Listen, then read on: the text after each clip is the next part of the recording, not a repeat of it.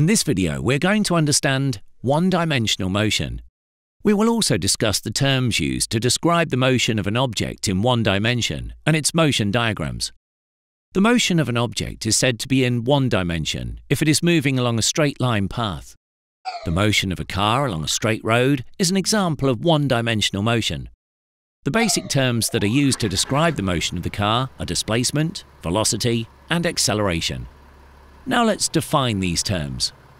Consider that the car starts moving from its initial position, xi, with an initial velocity, vi. After time interval, data t, the car covered some distance and ended up with its final position, xf, with a final velocity, vf. The displacement delta x of the car is simply the difference between the final and the initial positions of the car. That is, delta x equals xf minus xi. The velocity v of the car is the change in position, delta x of the car in the time interval delta t. That is, v equals delta x divided by delta t, which is equal to xf minus xi divided by delta t. The acceleration a of the car is the change in velocity, delta v of the car in the time interval delta t. That is, a is equal to delta v divided by delta t, which is equal to vf minus vi divided by delta t. Now, let's see how to obtain the information about the position, the velocity, and the acceleration of the car with the help of a motion diagram. A motion diagram is a pictorial representation of the car's motion at various equally spaced time intervals on the same diagram.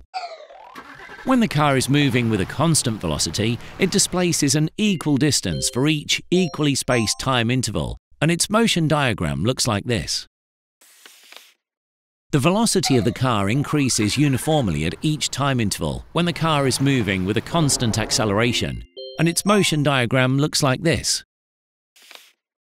The velocity of the car decreases uniformly at each time interval when the car is decelerating at a constant rate.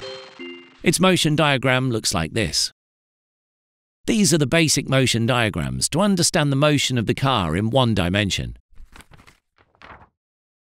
Make sure about the length of the vector in the motion diagrams is accurate, because the length of the displacement or the velocity vector in the motion diagram has its own significance and represents the magnitude of the displacement or the velocity.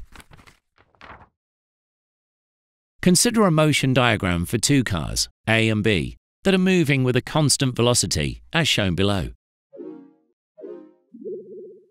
To understand this motion diagram, which car is moving faster? In equally spaced time intervals in the motion diagram, the fast-moving car has a large magnitude of its displacement vector. So, from the given motion diagram, car A is moving faster than car B. With this, we hope you have gained an understanding of the motion in one dimension, basic terms such as displacement, velocity, and acceleration to describe one-dimensional motion, and the few basic one-dimension motion diagrams.